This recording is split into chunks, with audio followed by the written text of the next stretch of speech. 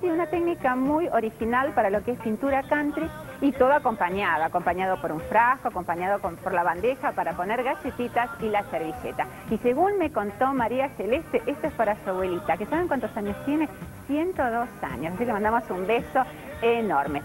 No perdamos más tiempo y vamos a ver qué nos va a hacer María Celeste.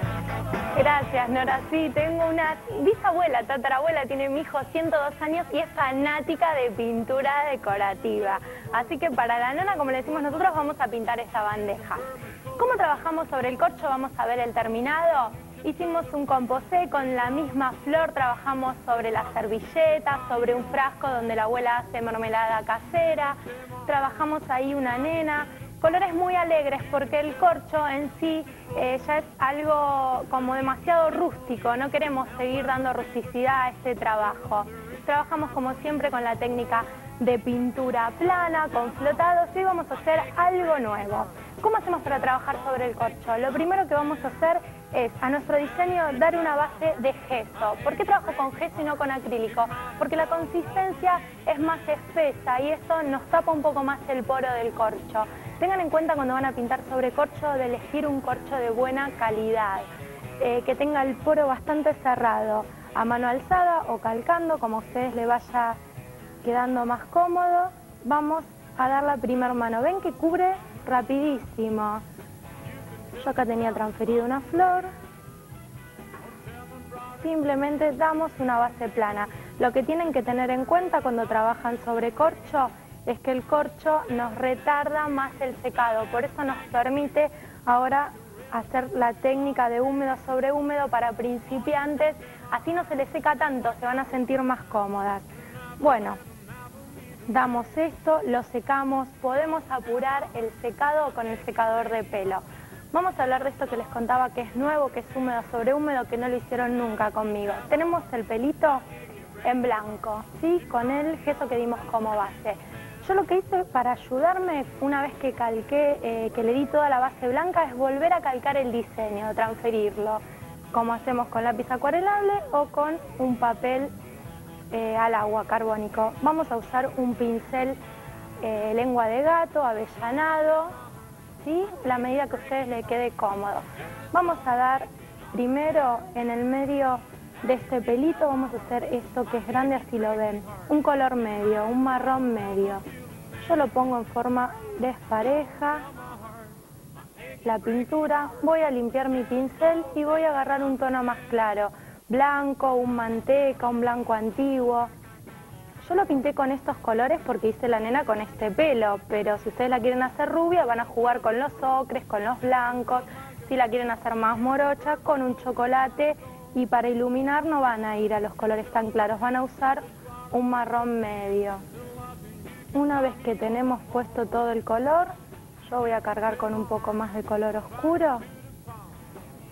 Limpiamos bien nuestro pincel y vamos a esfumar. Ven que el corcho nos da tiempo para hacerlo.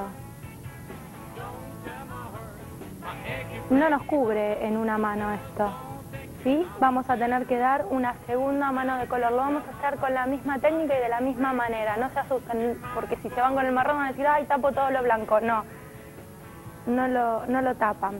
De esa manera seguimos dando bases planas de color. Vamos a darle al centro de nuestra flor. Ustedes vieron en el terminado que con esta flor jugamos a hacer el composé sobre un frasco. Es una flor muy sencilla, yo ahora se las voy a pintar.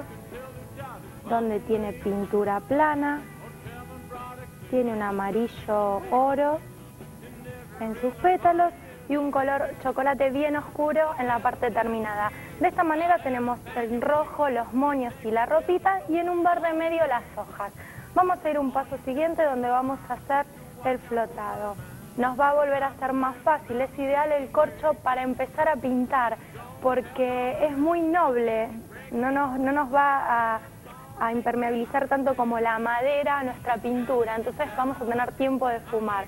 Con un pincel angular, ahí lo tenemos, lo vamos a humedecer, voy a sacar esta servilletita, vamos a quitar el excedente, vamos a tomar en la punta de nuestro pincel, me iba el gesso, un poquito de blanco, vamos a esfumar, si tenemos mucha agua descargo un poquito más.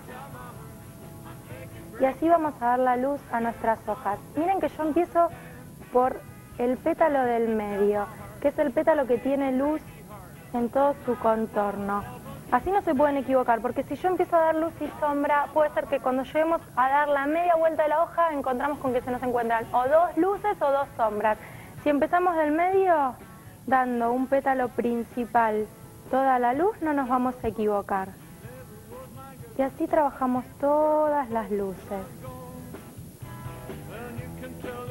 Es muy fácil, se tienen que animar a pintarlo. No digo que se anime la nona, pero ustedes no tienen excusa.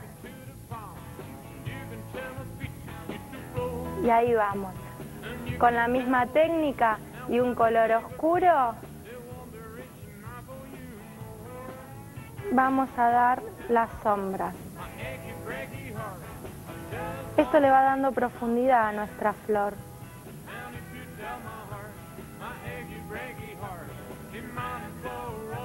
Escuchen la música que me acompaña, ¿no? Es todo country, pinto country, música country, todo country es acá.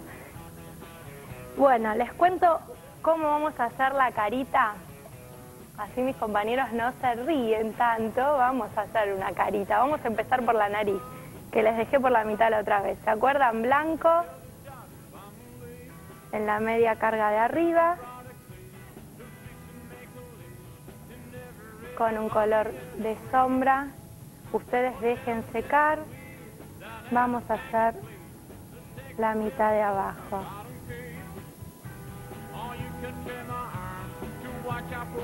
Vamos a hacer los cachetes con pincel seco. Cuando usan los cachetes ahora con pincel seco, usen el mismo. Si usaron rojo, ahí descargué mucho. Si usaron rojo, usen el mismo rojo para que nos quede engamado.